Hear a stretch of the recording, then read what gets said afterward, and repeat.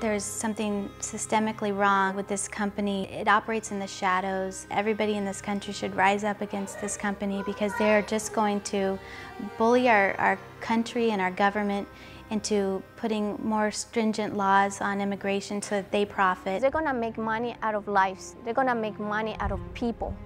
Because how CCA works is that they get money per detainee. Everybody's making money off these folks who are looking for a better life, whether it's the private prison companies, whether it's an expanded ICE and federal government. They want to keep them in this prison. That's how they make their money.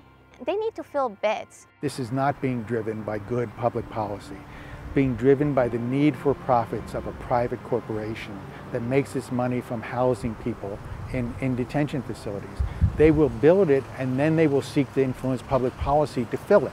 With all the human rights violations that CCA has done, that they should not get one dime of our federal tax dollars. When ICE and CCA came down here, supposedly to meet with the residents, 98% were against this person. Only one gentleman stood up and said supported. One out of the 200 people. I began to question our town officials, and I was told that there was a cone of silence in place and that they could not talk about it.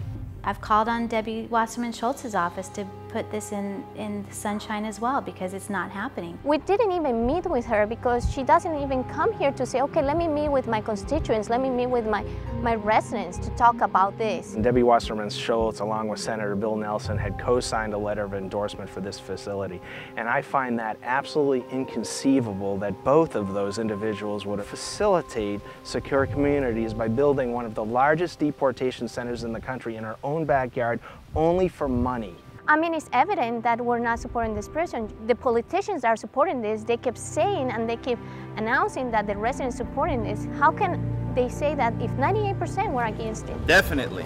Definitely. No, absolutely. This is absolutely wrong. All we can do is fight and just keep on pushing ahead and in any way we can try to block this facility from being built. Residents of Southwest Ranches are angry and growing increasingly vocal.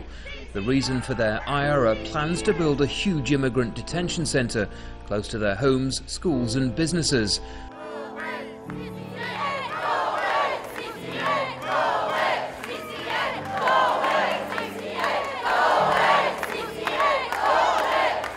We have a gift for CCA, and that is a traditional bag of coal, which represents bad behavior. The residents of Southwest Ranches and Pembroke Pines and Weston would like the Congresswoman to change her heart about her support for the prisons. We'll never see true immigration reform if we just create these facilities to lock people up. And the whole human element of it is really gone. It's not under discussion at all. It's just something that people are not understanding and not taking into consideration when they build a facility like this.